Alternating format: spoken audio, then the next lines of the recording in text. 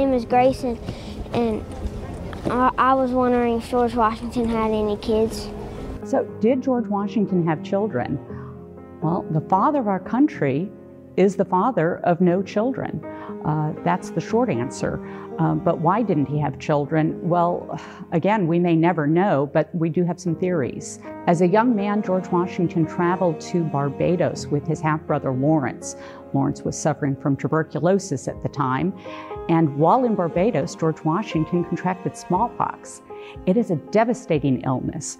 Luckily, George Washington had a mild case of smallpox, but a common side effect of smallpox is sterility, and that case of smallpox may have rendered him sterile.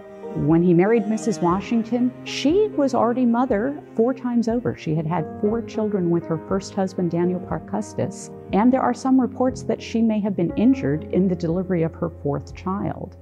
When she arrived here at Mount Vernon with her 2 surviving children, well, that first Christmas, she and the children, all 3 came down with measles.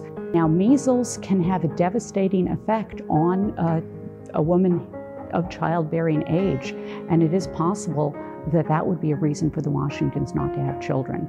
So here we have 3 separate possibilities. Maybe one of those is the reason they never had children. Perhaps it's something else altogether. But we know that when they married, they had every intention of having children.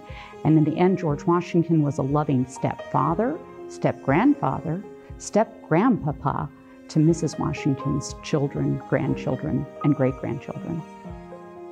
Click the subscribe button below and the bell icon to get notifications for new videos about George Washington and behind-the-scenes work at Mount Vernon.